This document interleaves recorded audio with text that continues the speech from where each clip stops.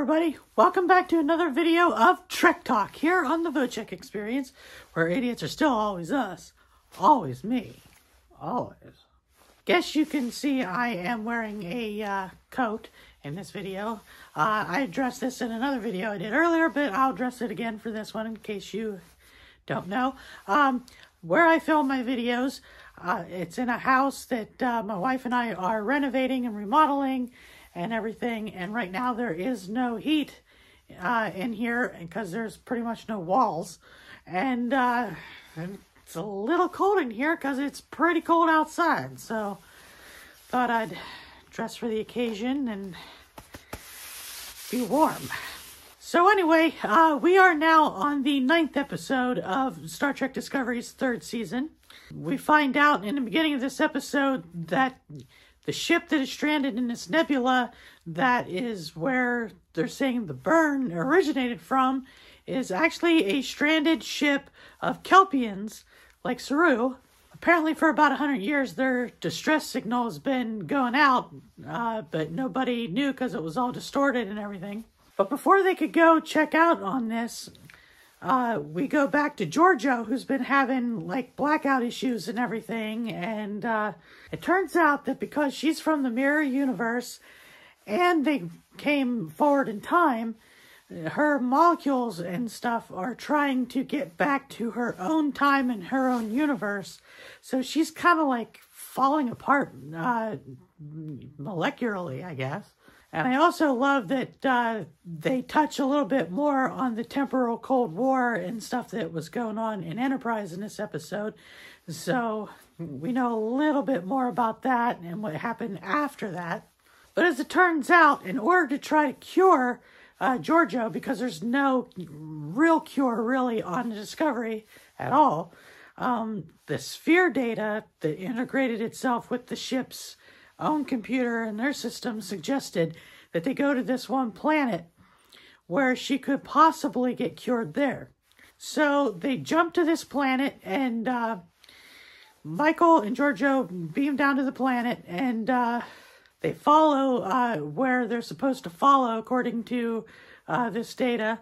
And here they come across this guy sitting in a chair named Carl, sitting right next to a door that looks like it goes nowhere. And he basically tells Giorgio and Michael that in order for her to potentially get cured, she has to go through this door. And as they're speculating about doing this, Carl holds up a newspaper that shows that Giorgio dies tomorrow. Well, at least according to the newspaper anyway. Unless she goes through that door. So, after a bit of back and forth, Giorgio decides, well, I might as well go. So, she opens the door and goes through, and she pops back into the mirror universe. But it's back before she was brought into the Prime Universe by Michael. It's actually the day that Mirror Michael actually betrays Emperor Giorgio. Jeez, I cannot talk today. So it's pretty much a little bit before the first season when when Discovery ends up jumping to the mirror universe.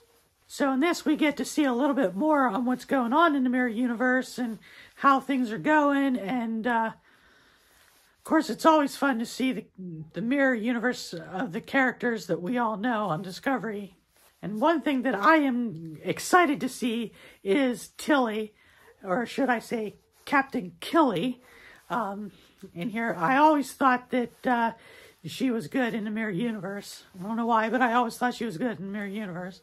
But now we see Giorgio in this universe where she's still the Emperor, but she's got a little bit of a different outlook than what she had back in the first season when Prime Michael took her out of the mirror universe and brought her to the Prime universe.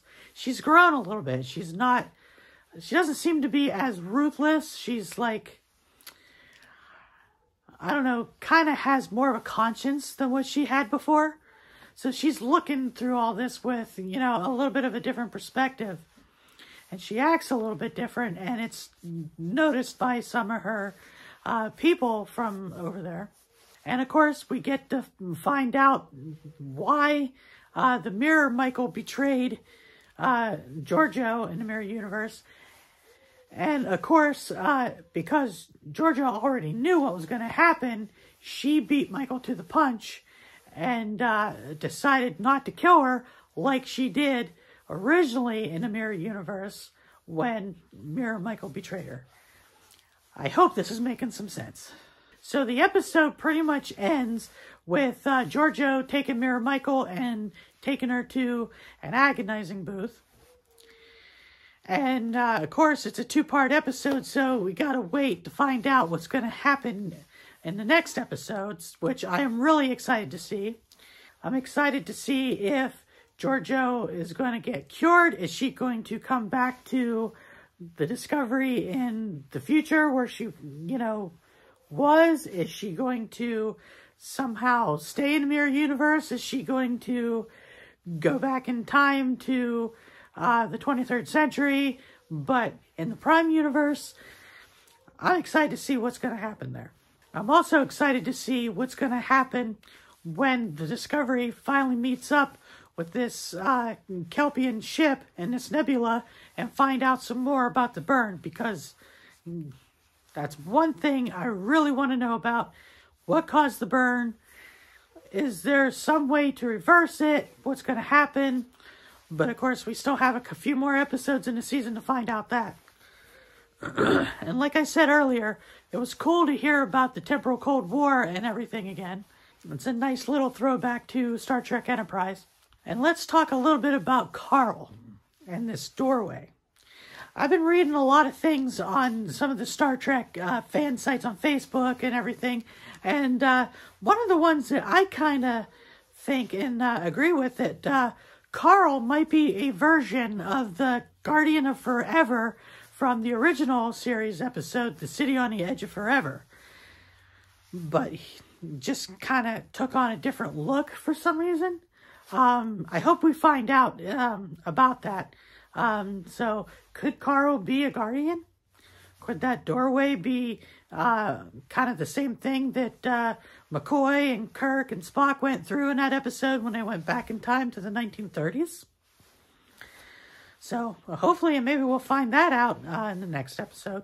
It would be really cool if Carl does end up being a Guardian. But I guess we'll find out in the next episode. And speaking of that, I guess you'll have to find out in the next episode too. So we're going to end this here. As always, if you like this video, don't forget to hit that subscribe button and give me a thumbs up and hit that notification bell so you get notified of future videos. And if you want to follow me on Instagram, the link for that is down below. And of course, if you want to follow me on TikTok, the link for that is also down below. And if you want to follow me on Twitter, that link is down below as well.